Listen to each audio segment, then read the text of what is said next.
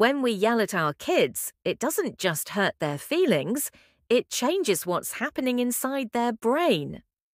Welcome to Raising with Love. Here, we share gentle, science-backed parenting tips to help you raise confident, happy children while building a home filled with trust. Here's what many parents don't know. Yelling triggers a rush of stress hormones like cortisol. Your child's brain reacts as if they're in danger.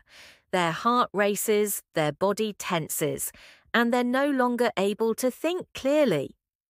Over time, frequent yelling can overactivate the amygdala, the brain's fear center, and weaken the prefrontal cortex, the part responsible for emotional control and problem-solving.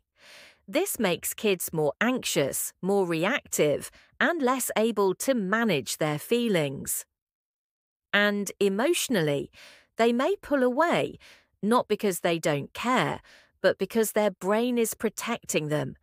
Yelling can make them feel unsafe, even at home, and that security is the foundation every child needs to grow. But here's the good news. A calm voice has the opposite effect.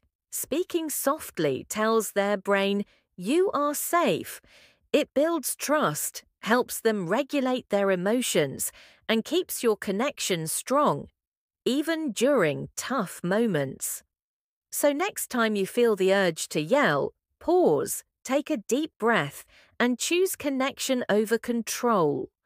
Because the way we speak shapes the way our children think, feel, and grow.